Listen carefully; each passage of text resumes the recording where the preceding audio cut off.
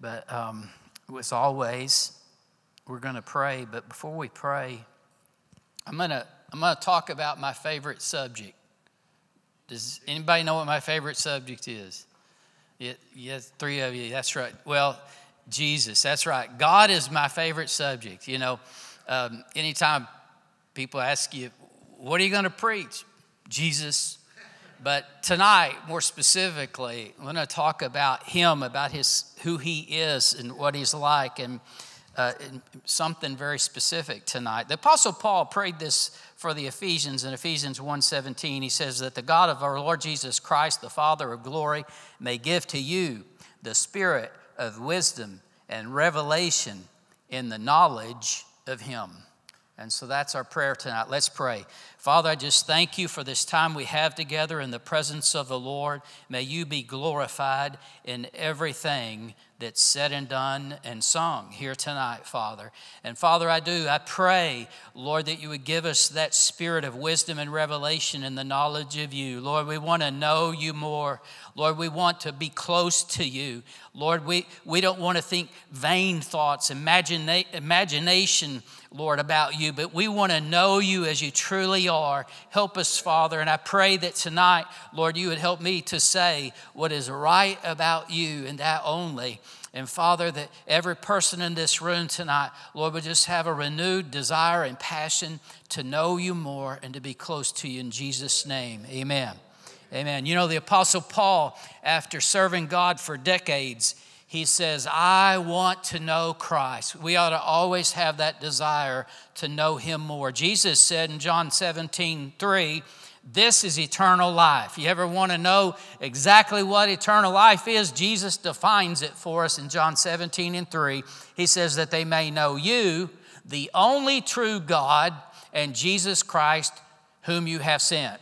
When does eternal life start? It's not when you get to heaven. Eternal life starts when you know the Father and Jesus Christ, whom he has sent. This is eternal life, that they might know you and Jesus Christ, whom you have sent. How wonderful it is to know him. You know, the Lord created man in his image as a living soul. And I want to tell you that a lot of people in our generation have done a very perverse thing where they want to reverse engineer God.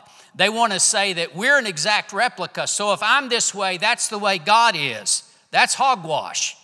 He created us in his image. We are not an exact replica. Do you know what's happening on the other side of the galaxy? No, you do not. Do you have the power to fling stars into space just with the words of your mouth? No, you do not. We are not an exact replica. There are ways that we are not like him at all. He's holy. The only thing that makes us holy is if he does it. But we're born as sinners. That's what the Bible says. Amen. So I just want to make that point when we say, we're created in his image. Yes, we are. And what we're going to talk about tonight is one of the ways that we absolutely were created in his image. A living soul. He made us a living soul. Your soul is your mind, will, and emotions. And I want you to know, we have a mind, will, and emotions just like our God. He has a mind. He has a will. Amen? We want to do God's will, right? He has a will, and he has emotions. And that's what we're going to focus on tonight. We're going to talk about emotions because I want to tell you, he feels. And I think sometimes he gets this kind of a reputation among a lot of people to some degree, or we'll just put it this way, to varying degrees, that he is stoic somehow. You need to know that he is an emotional God, that he feels emotion. You know, one of my earthly heroes is Tom Landry. I think Tom Landry was a great coach, but also a great mentor and a great Christian. But you know, one of the things that people say about Tom Landry that don't know him or don't know anything about him is they always say he was stoic. I showed Carmen a picture the other day of Tom Landry jumping up on the sidelines with both arms sticking out like this. And he's got about 2 foot of height. His feet are about 2 feet off the ground. I'm like, yeah, he's real stoic, all right. You know, he didn't always show it like some people do, but he was not stoic. How much more should we not think of the Lord as unemotional or stoic when you see in the Scripture over and over from Genesis to Revelation that he has emotion? And this, listen, we need to understand this and know this about our God. He feels emotion. You know, that may seem strange for us because many times, well, our emotions are a problem. But we mentioned this last week. His way is perfect. And his emotions are perfect. See, no matter how strong his emotions are, they're always right. You know, emotions can be a wonderful thing or a terrible thing, but one thing's for sure, they can be very powerful in our life, and they can move us for good or bad. They can provoke us.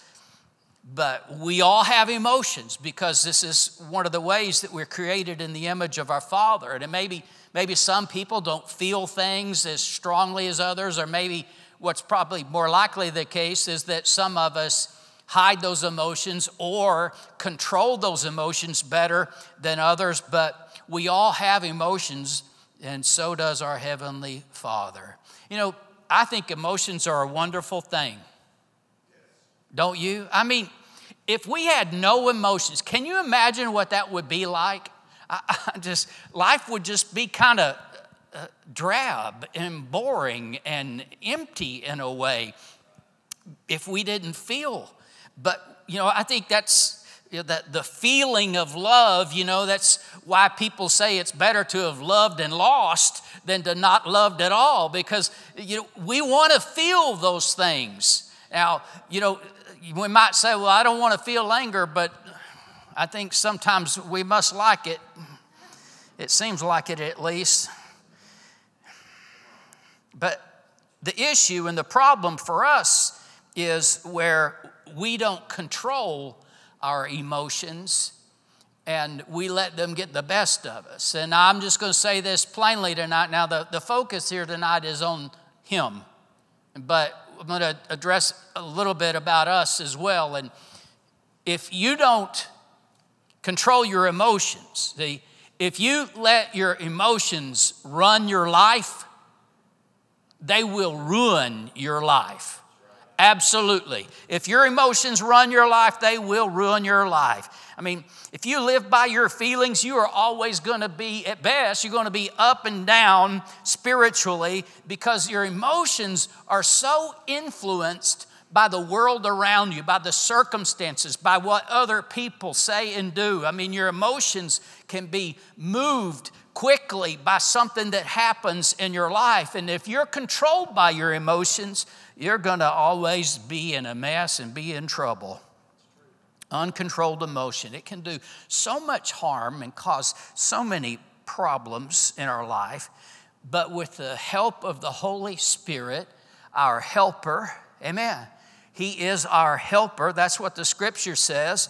We can control our emotions. We can keep them under control. In fact, the Bible tells us in Galatians 5:23 that is a part of the fruit of the Spirit. It's temperance or self-control. So we can control our emotions, but get this now. Who empowers us or enables us to be able to do that? The Holy Spirit. And I just want you to know that's the third person of the Godhead. That's who we're talking about tonight, is God, Father, Son, and Holy Ghost. And I'm just telling you, he has perfect self-control. So does he have emotions? Yes. He's not stoic, but he never loses control. He has perfect self-control. That uncontrolled emotion, oh, how much trouble it can bring, but his emotion is always right. See, what he feels is right in that situation. He's never rash. He doesn't lose his cool, fly off the handle. James 1:20 says, the wrath of man does not produce the righteousness of God. We've all seen the trouble the wrath of man brings, right? I mean, so many, I think, in our time, well, no, let me just back up. It was happening in the time that Jesus walked this earth too. So many, even who profess to be religious people, have this justification sometimes for their anger. They are filled with righteous indignation. But let me tell you, the wrath of man does not work the righteousness of God. The wrath of, how do I know that? We just read it. The wrath of man does not produce the righteousness of God. But yet it seems like a lot of people try to justify their anger. The wrath of God will produce the righteousness of God. I mean, he's always righteous. He always does what is right. And we see many times in the scripture where you see the wrath of God, right?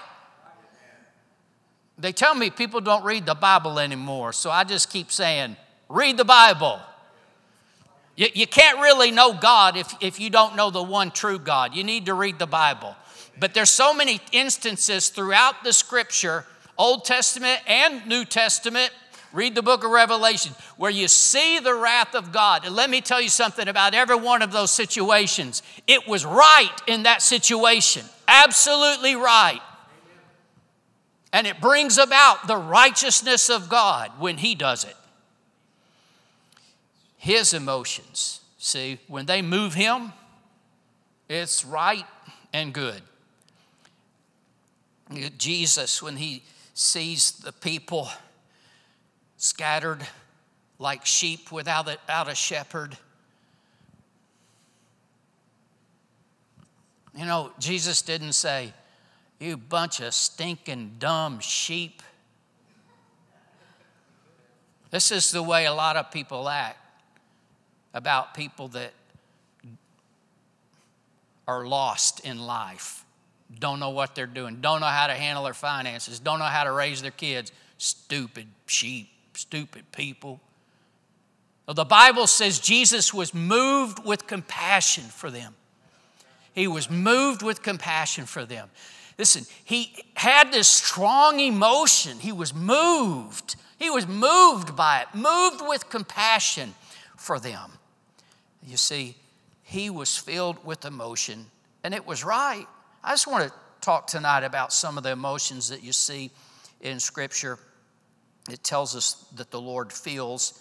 Since the very beginning, man has brought the Lord both pleasure and sorrow. In Hebrews 11:5, it says, by faith Enoch was taken away so that he did not see death and was not found because God had taken him. For before he was taken, he had this testimony that he pleased God. That was Enoch's testimony. He pleased God. Enoch gave God pleasure. And the Lord just said, you know what? I'm not waiting for you to die. You're coming on up here with me. He never saw death. The Lord just took him on up. Why? Because he brought God such pleasure. He lived in a wicked time, and yet he walked with God, and he pleased God, and the Lord just took him. But you know, it's not very long after that we read about a different situation where the Lord was so grieved with man that he decided to do away with all of the wicked and just start over with Noah and Noah's family. It's Genesis 6:5-6. It says, then the Lord saw the wickedness of man was great in the earth, and that every intent of the thoughts of his heart were only evil continually. And the Lord was sorry that he had made man on the earth, and he was grieved in his heart. That last verse in the NIV reads this way, the Lord was grieved that he had made man on the earth, and his heart was filled with pain. Have you ever just had your heart filled with pain? I know we might phrase it, your heart was just broken. He knows how that feels. He has felt that. His heart was filled with pain. I'm talking about the Almighty, the Holy One. He feels times when he gets angry. Hebrews 3:7-10 says, "Today, if you will hear his voice, do not harden your hearts as in the rebellion in the day of trial in the wilderness where your fathers tested me, tried me, and saw my works 40 years. Therefore, I was angry with that generation." He was angry because of their unbelief and their disobedience. Solomon, we talked about Solomon Sunday. What a great man of God, a leader of God's people, the wisest man that ever lived, the Bible tells us, and yet he did something so foolish. 1 Kings 11:9-10, it says, "So the Lord became angry with Solomon because his heart had turned from the Lord God of Israel, who had appeared to him twice and had commanded him concerning this thing, that he should not go after other gods, but he did not keep what the Lord had commanded." You know, what happened was that Solomon, in his pride and arrogance, he married women who worshiped other gods, and they turned his heart away from the Lord. But you see here that the Lord was angry with his disobedience. But you do know that the Lord not only gets angry with disobedience, sometimes he laughs at the wicked. Now, these are two different things, right? He's not angry and laughing at the same time. He laughs at the wicked. And some people in this world, they want to judge God for all kinds of things. I want to tell you, if God laughs at the wicked, it's because it's right. So many people say, well, if I was God, I wouldn't do it that way. Well, we're just all glad that you're not God. But there's a difference between the child of God who disobeys God. Yes, that makes him angry. But then there's also the wicked, the one who defies God, the one who shakes his fist at God. You see, he laughs at the wicked,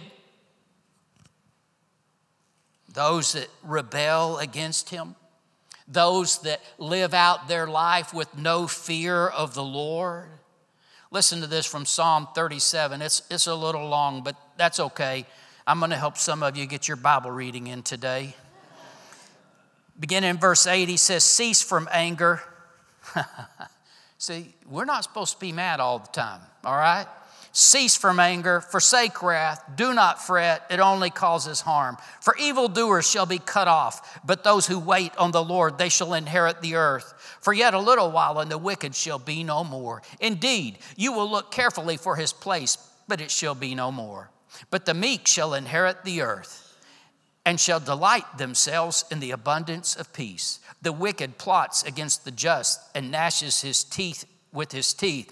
The Lord laughs at him. He sees that his day is coming. The wicked have drawn the sword and have bent their bow to cast down the poor and needy, to slay those who are of upright conduct. Their sword shall enter their own heart, their bows shall be broken." See, the Lord laughs at the wicked because he knows that they're going to get what they deserve, the meanness, the horrible acts that they were going to commit against others. It's going to be turned back on them, and he laughs at the wicked.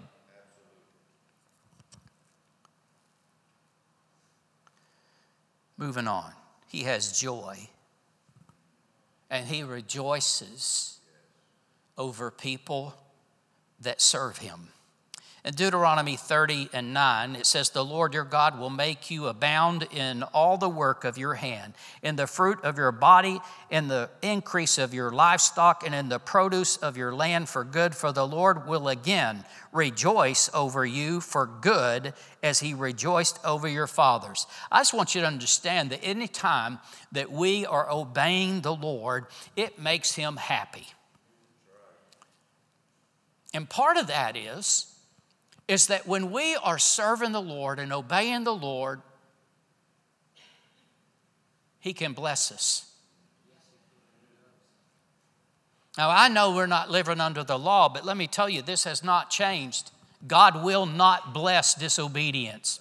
Nowhere in Scripture, ever, ever, ever. And you can't just go, oh, but grace, it doesn't matter if I obey because of grace. Yes, it does matter. Paul says, because of grace, shall we just go on in sin? God forbid. Yet so many Christians today, they just think it doesn't matter if you just, let me tell you, if you are walking in disobedience to God, it is at least in some measure keeping blessings from God from coming on your life. And when we obey, when we walk in obedience and serve the Lord, it opens the door for God to bless us. Now, get this. He really likes that. That gives him pleasure when he can bless his kids. I mean, every parent ought to understand what I'm talking about right now. In Psalm 35:27, it says, talking about the Lord, who has pleasure in the prosperity of his servant. In the NIV, it reads this way, the Lord be exalted who delights in the well-being of his servant. Now, when your kids do right, that makes you happy. You feel good, right? But when your kids are doing good, I'm talking about well-being, when they're prospering, oh, we love that. I mean, when things go right for your kid, and you see that they're happy and, that they're serving God and things are going well, that just fills your heart with pleasure and delight. And you see, that's what our Heavenly Father feels when we are serving him and doing what we're supposed to be doing. He delights in us doing well, in us prospering and blessing us. Every parent, you ought to understand that. Amen? Just think about this. Your Heavenly Father, he's the same way about you. He delights in you doing well. See, some people think that God must like it when he, puts the heat on people and gets them. That's not the God I see in the Bible. We talked about the wrath, but I want to tell you, he delights in people being blessed and doing well. Zephaniah, I haven't preached out of Zephaniah very often. 3:17, the Lord your God in your midst, the mighty one, will save. He will rejoice over you with gladness. He will quiet you with his love. He will rejoice over you with singing. That's joy. I'm telling you, that verse just speaks of so much joy that he's singing over us. I wonder what that sounds like. I don't know. I want to hear that. When you talk about joy, what brings you joy?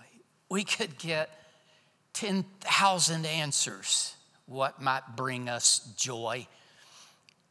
But I know the one thing that gives him the most joy.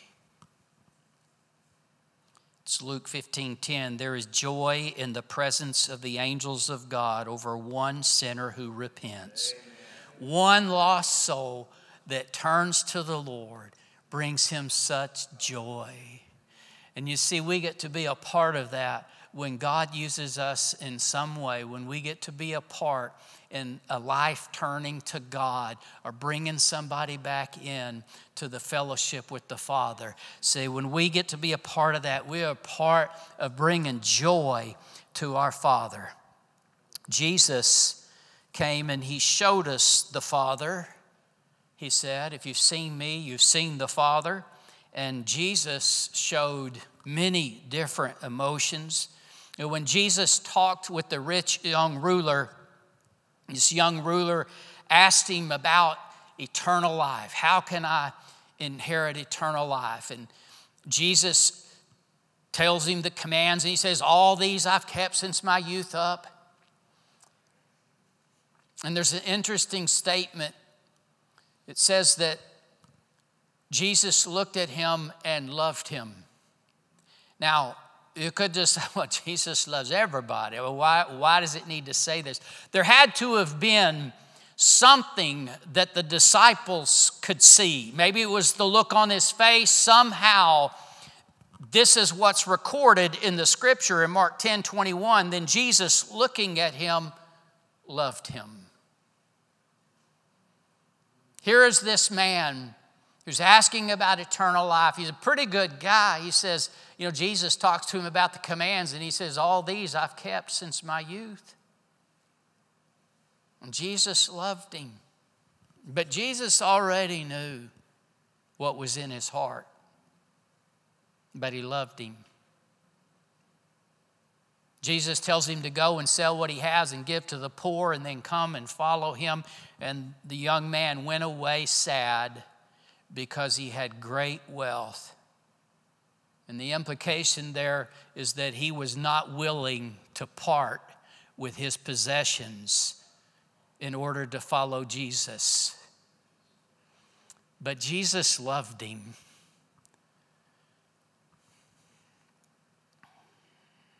He didn't get angry at him. The scripture doesn't say it, as some people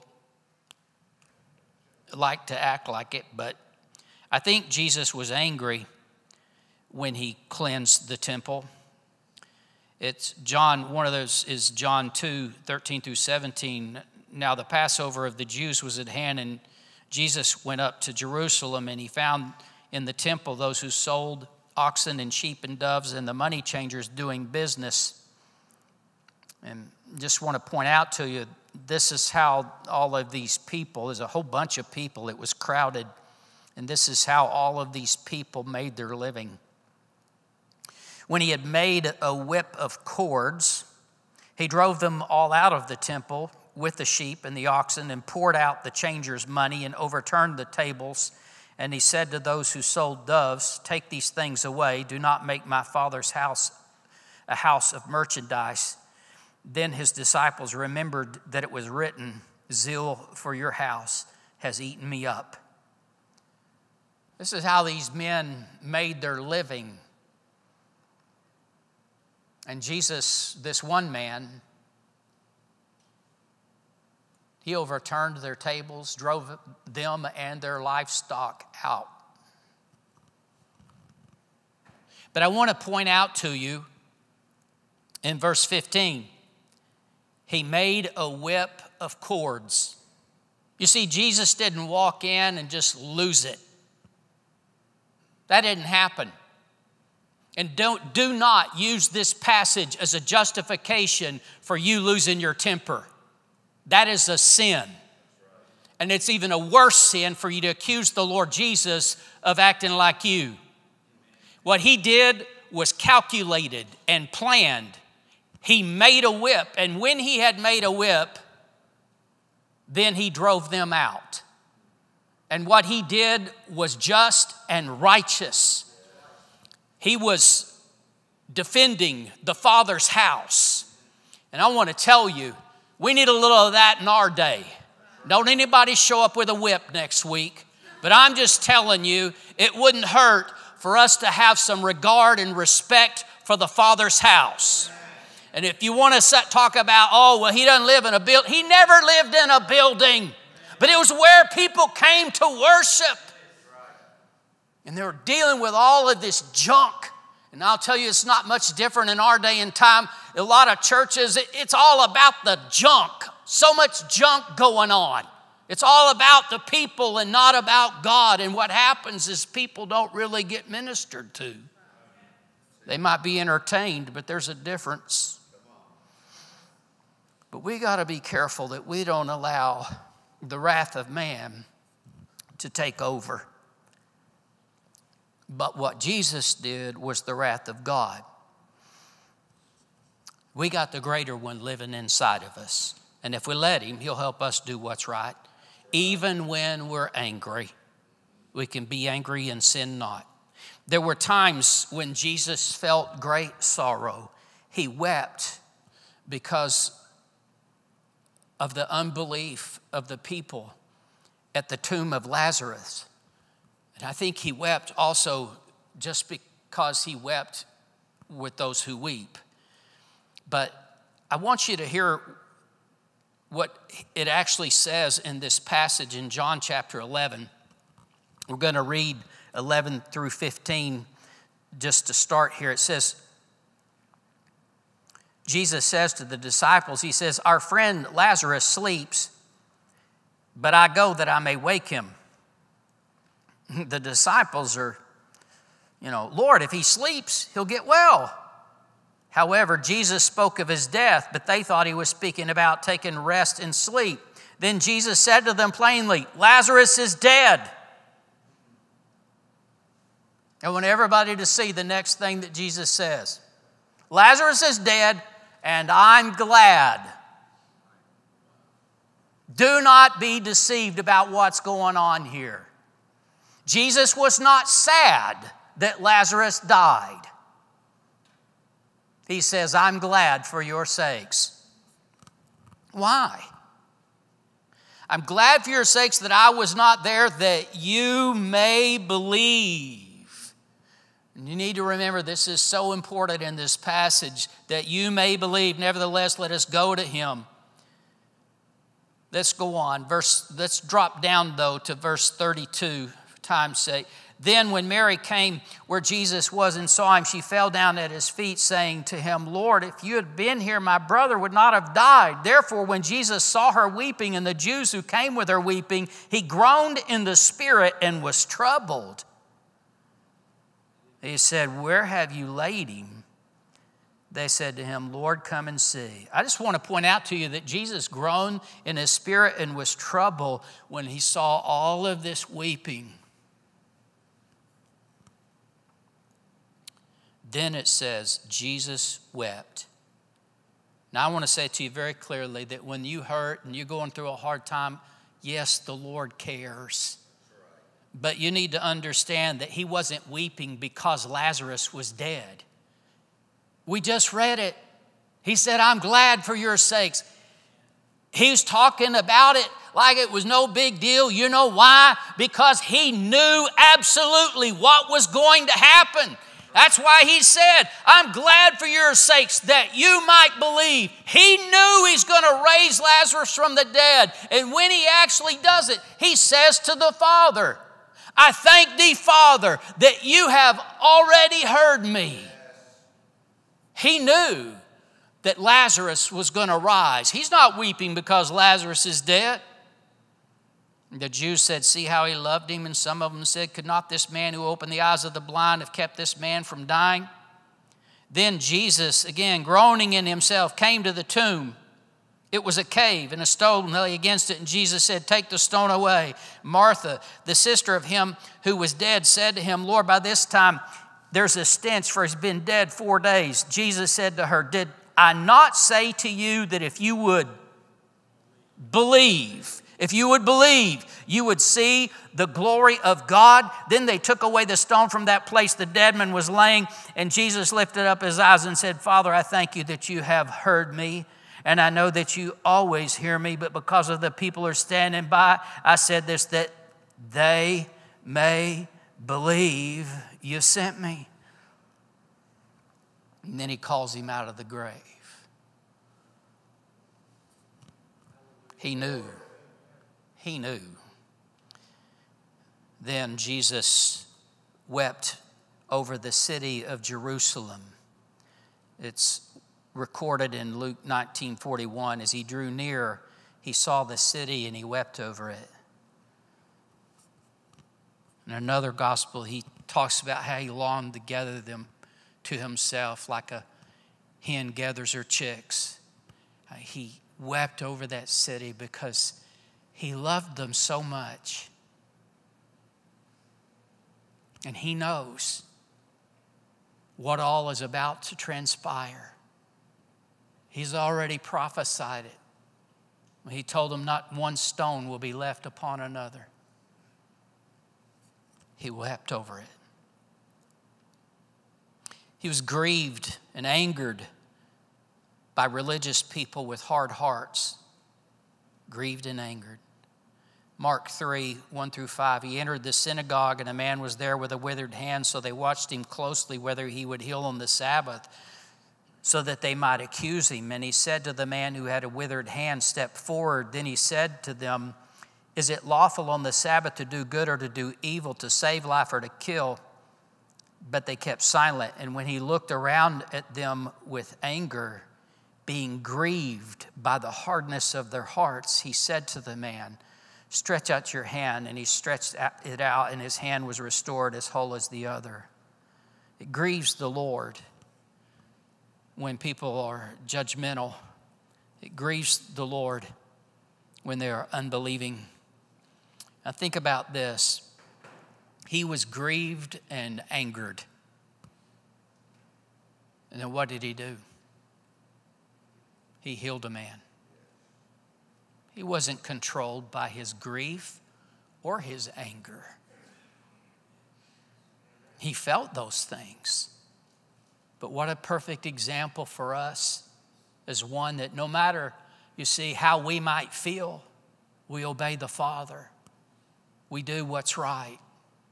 And sometimes in the midst of a situation where you want to be angry or you feel grieved, maybe God wants to do something amazing. Maybe God wants to do a miracle. But if we get caught up and we allow our anger, our grief to control us, we miss it.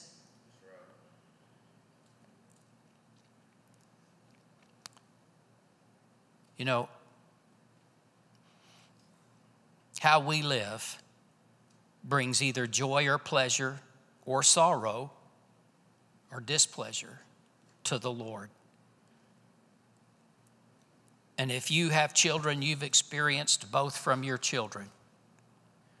How you live will either bring the Lord pleasure or displeasure. It'll bring him joy or sorrow. And we've all done both. But we ought to think about this.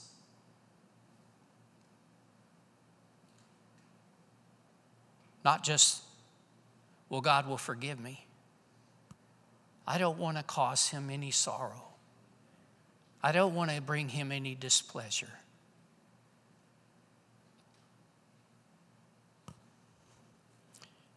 My sweet wife, you know, she doesn't really know what most of us are talking about when we talk about how Jesus saved us from our sins, you know. When she was a teenager and learned to drive, she tried to be super careful because she didn't want to disappoint her dad and get a ticket. That was just like a terrible thing. I can't disappoint my dad and get a ticket. I know y'all are thinking, wish that was the worst thing I ever did, right? I'm right there with you. But see, we ought to have that attitude in our heart about our Father. I don't want to do anything that would displease my Father or hurt him or grieve him in any way. I just want to bring him joy. In Ephesians 4:30 through 32, it talks about some things that grieve the Holy Spirit. I don't want to grieve the Holy Spirit. I don't want him to feel that. Do not grieve the Holy Spirit of God, by whom you were sealed for the day of redemption. Let all bitterness, wrath, anger, clamor, and evil speaking be put away from you with all malice. And we're living in this day where there's so much anger everywhere. I've got this thing now called road rage, you know. People just lose it completely and do crazy things. But it's not even just the world. So many Christians get caught up in all of this anger. And he says, be kind to one another, tenderhearted, forgiving one another, even as God in Christ forgave you. Now, I want to tell you tonight that I really believe that the Lord prefers joy. I really believe that that is, if you will, his default, that he likes joy. The joy of the Lord is our strength. Amen. And joy is part of the fruit of the Spirit. Being sad is not, okay? And he may have sorrow or grief over a child of God when they go the wrong way. But the Lord doesn't focus on that. He's never depressed. I don't want the Lord to be sad or mad, but glad. Amen. Psalm 16:11, in your presence is fullness of joy. At your right hand are pleasures forevermore. Amen. I'm so glad. In Revelations 20:4, it says, and God will wipe away every tear from their eyes. There shall be no more death, nor sorrow, nor crying. There shall be no more pain, for the former things have passed away. Amen. You see, there's coming a day in heaven when all of that heartache and sorrow will have passed away. How wonderful that day will be. I just want you to know, he knows how you feel. He knows because he knows everything, past, present, and future. He knows every thought, every intent of your heart, and he knows how you feel.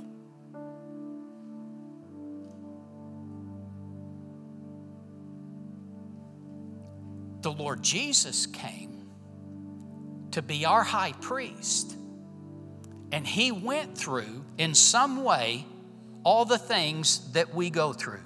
Hebrews 4:15 and 16 says, we do not have a high priest who cannot sympathize with our weaknesses, but was in all points tempted as we are, yet without sin. Let us therefore come boldly to the throne of grace that we may obtain mercy and find grace to help in our time of need. You see, he experienced every emotion and everything that we go through in some way.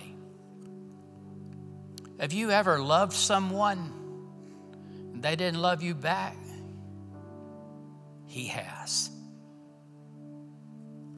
Have you ever been wronged and treated horribly and hurt horribly when you didn't do anything to that person? He knows exactly how you feel. Have you ever been rejected? Have you ever been left all alone?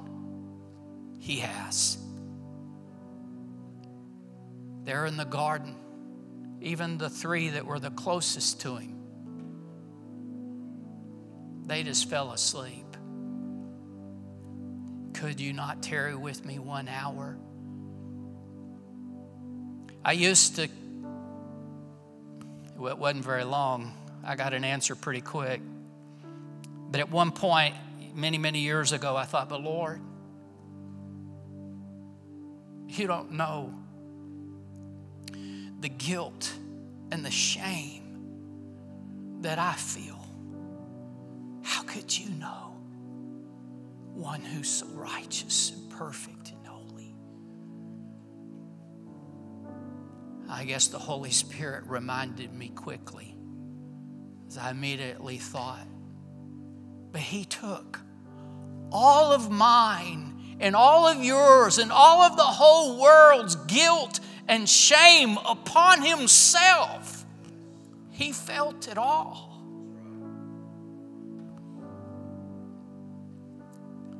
I just want you to know that the God that we serve, he loves you and he feels.